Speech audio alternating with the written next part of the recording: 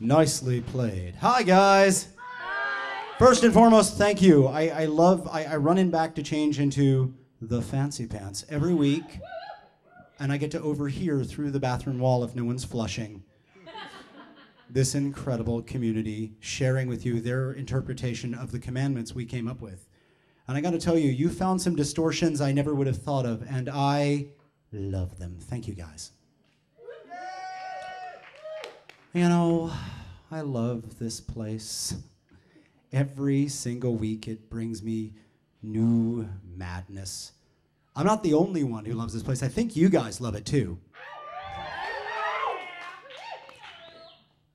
A little.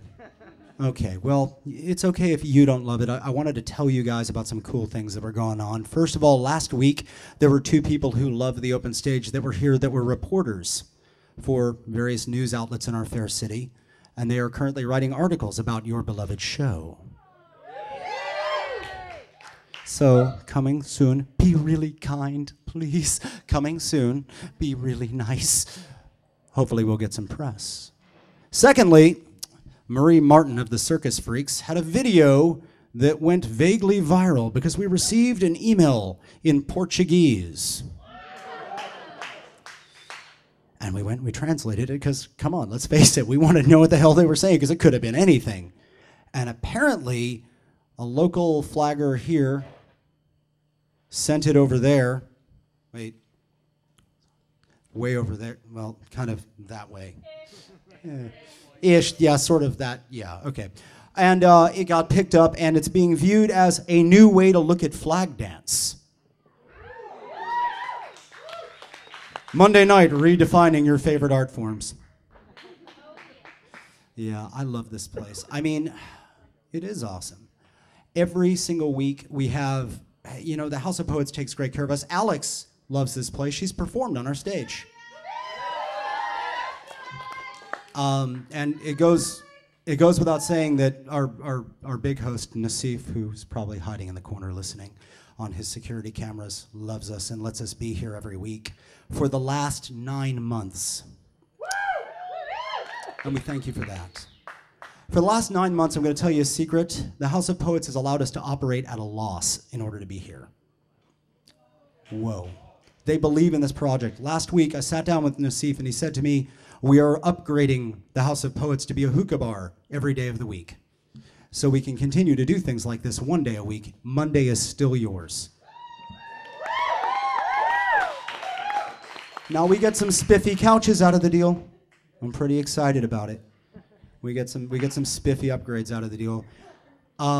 He did say that he needs to stop losing money. He doesn't need to get rich on us, but he needs to stop losing money. And we sat down and we talked about it, and the answer was pretty simple. We're going to raise our ticket price to $10 starting next week, and that will be used, that extra money will go to him to keep this place open.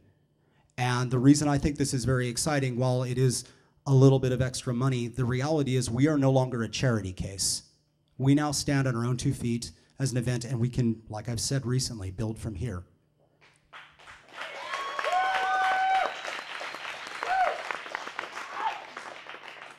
Now, as long as I had Nassif at the table, I figured I should talk to him about some other things.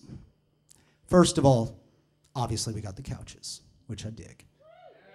Second off, the #1 complaint voiced relating to money about the open stage was the BYOB fees. Nassif agreed to waive them from next week forward.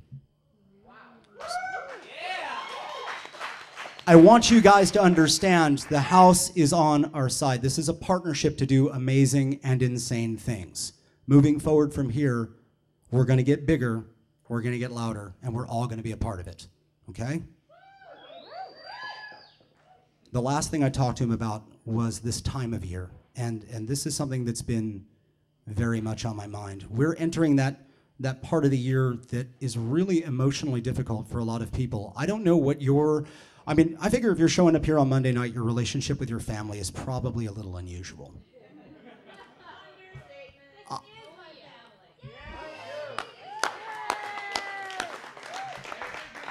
And for those people who do have to go and pretend to be someone and they get to act out and be themselves here, I want to let you know from now till the end of the year, we will run without interruption every week. No matter, you're welcome, no matter how nuts it gets, no matter if you're sitting at Thanksgiving dinner and you've got your fork under the table and you're debating whether or not to stab Uncle Al.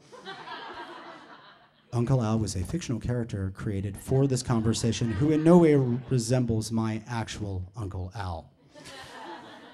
So if you're sitting there thinking about stabbing someone under the table, I want you to do what we weren't able to do last year because, well, we didn't exist yet, but now we can do from here on out, and that's to say, all I have to do is make it to Monday, and I can go home where the crazy people who know me are, and we will be here waiting for you every single week.